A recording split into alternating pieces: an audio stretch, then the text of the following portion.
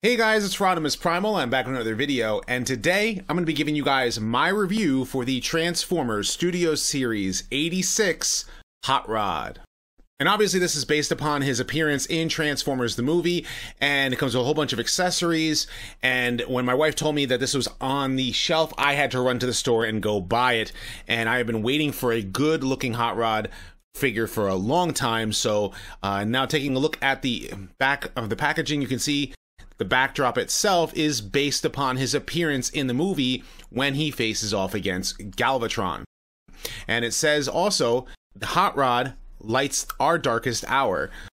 And I am very, very excited to open him up, and I can't wait. So without further ado, let's sit back, relax, make sure you subscribe to the channel, and let's transform and roll out.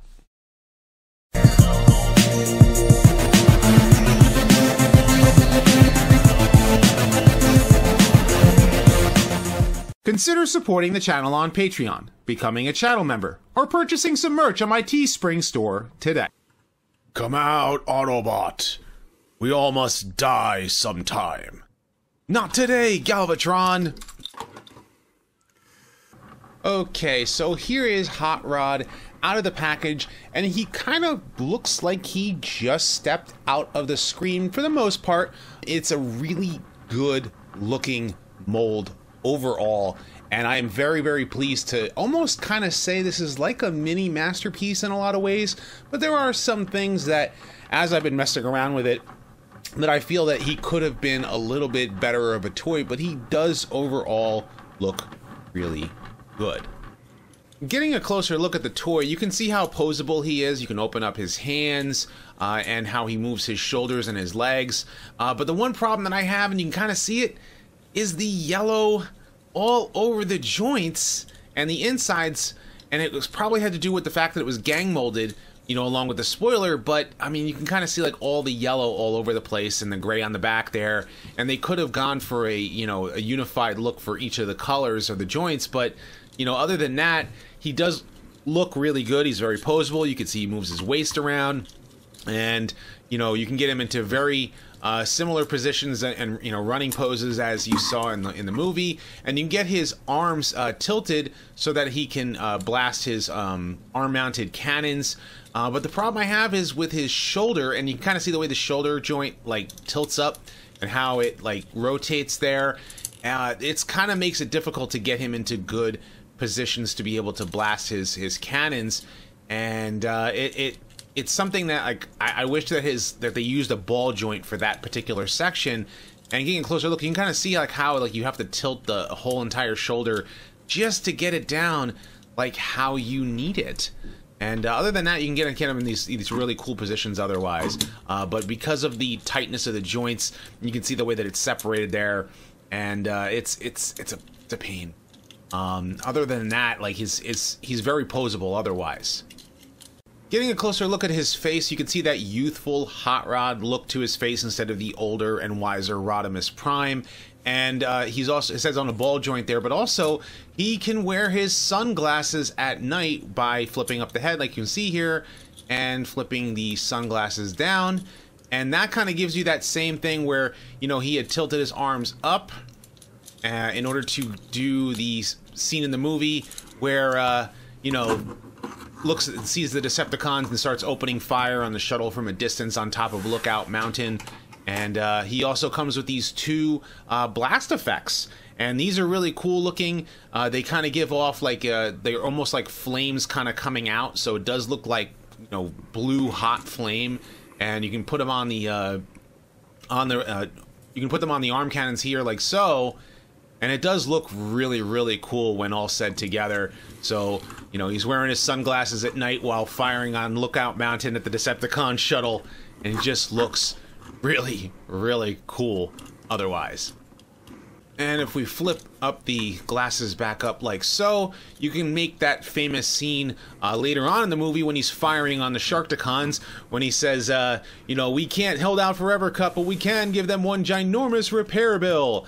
And we'll take off these blast effect cannons. But, like, man, just like the shoulder joint there just makes it really difficult. And with the yellow, it just, it's kind of a pain. But also, take a look at this thing here. It's really cool that they added this as an extra effect. It doesn't affect the transformation, but you can tilt out the arm, and it kind of gives that welding torch like he had when he repaired Cup in the movie as well. And on top of that, the other fist can also tilt over as well. Again, not part of the transformation, but it comes with another accessory, which is this buzzsaw. And the buzzsaw can plug into the peg, like you can see. And this way he can chop on a robot squid's arm to free Cup, which is why he had to use the welding torch in order to repair him.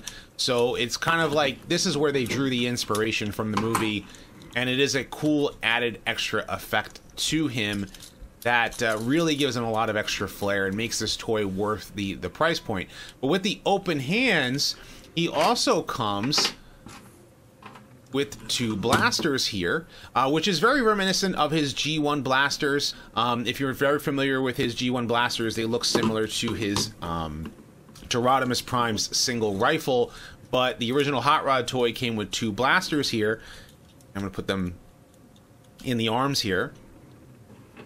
Now, I think we're going to do something better. We're going to get this blast effect instead, and that's going to make it look that much more awesome. Take off these arm blasters here. And just taking a look at his back here, he also has weapon storage, which actually is really, really cool, as you can peg it onto the back just by the way that they were molded. With the 2 holes there, it allows him to be able to hold other items while holding his blasters back, which is kind of neat. And you can also take the buzzsaw as well, and that is an added extra weapon storage, so he can carry it basically all on his back like so, and then you can just pose him and have him stand tall, well, as tall as he is, which is, he's not really the biggest figure in the entire set. But comparing him next to his G1 counterpart, there is G1 Hot Rod, and then again, here is his original blasters that he carried, which of course you can't store on his back, but you can see that that's how the original Hot Rod toy came, so it's very reminiscent of that in particular. And I'm going to take these blasters here, give them to him like so. For those of you unaware, in 1987 they re-released Hot Rod as a Target Master, and he came with a different weapon, and which is Firebolt here. So if you did get the Siege, you know, Target Master, or actually Battle Master Fire Drive, this is actually Firebolt was the original name. And they also changed the fists so that he could hold a different weapon because his original, you know, blasters were a little bit different. I'm going to have Windblade come in here with that very same Fire Drive toy so you can see the differences between them. And I am going to give Fire Drive or Fire Bolt to Hot Rod, which I think probably deserves a paint job in order to reach that G1 aesthetic from the original toy. And for another quick comparison, here is Classics Rodimus, or actually it's Hot Rod, but they didn't have the name trademark at the time, so you can kind of see the differences between them, and that was the first new version of the G1 character. And making another comparison is, here is Titan's Return Hot Rod, and I'll be quite honest with you, I much prefer this new one compared to the Titan's Return one. The spoiler is bigger, and the other thing is that the Titan's Return toy does reference the original toy with that motor on the back of his head, but I definitely like the Studio Series one more. And bringing in another comparison here is the Hot Rod portion of the Power of the Primes toy, although I like to use that one as Rodimus because this new one is taller, and I much like the smaller one to be Hot Rod. And this one at least has the spoiler, but a lot of people had made mention of the fact that you can do this, you can fold the spoiler up to give a better back profile by comparison, but posability wise, you can see how much stability issue there is with that Power of the Primes toy, and I much prefer the Studio Series 1 particular. And bringing some more comparisons in, here is my customized Earthrise RC, Takara Legends Blur, Target Master Takara Legends Cup, Netflix Bumblebee with an Autobot symbol, Takara Legends Wheelie, Siege Springer customized with some paint, my customized Siege Ultra Magnus, and that kind of gives you a pretty good impression of the 1986 cast all together, with Hot Rod and the whole bunch.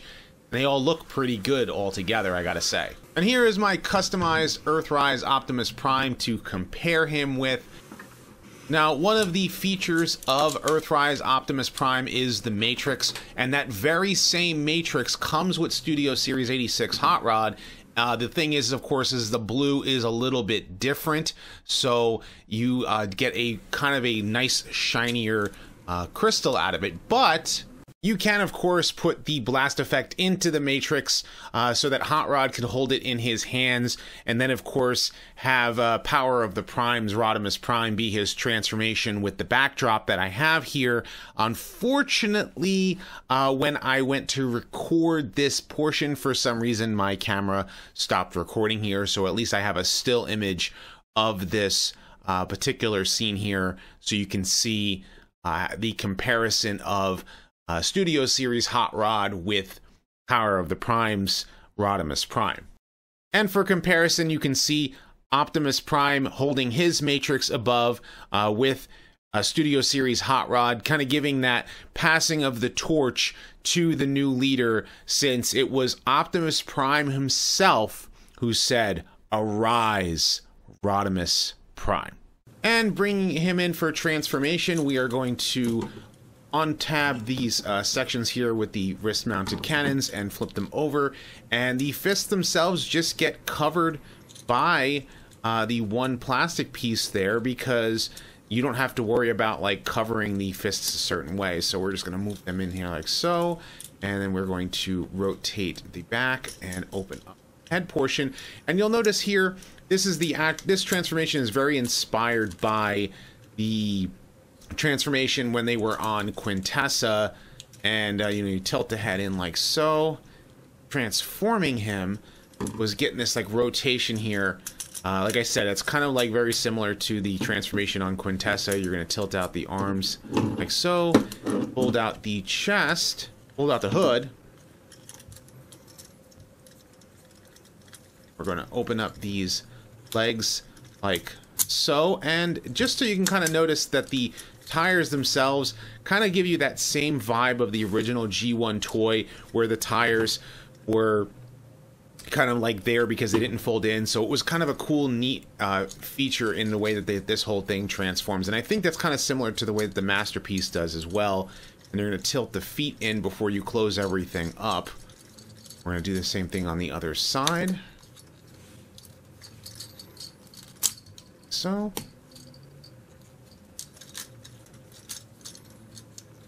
close these tabs, because this part here is very, very tight. Then we have to rotate the waist. We're going to close off the legs like so. This is very reminiscent of Power of the Prime's Jazz, and the way that the legs kind of tilt in with the transformation. It kind of reminds me of that in its entirety. And I've transformed him a couple of times, but it's still kind of like confusing with the way that the legs are because of how everything folds over. And I really, really don't like the idea behind a fake chest with the hood. I wish that it was like all one piece. Then these tabs fold out like so. That actually gives us the headlights. And we kind of close everything together to make the car. Tab in the back section.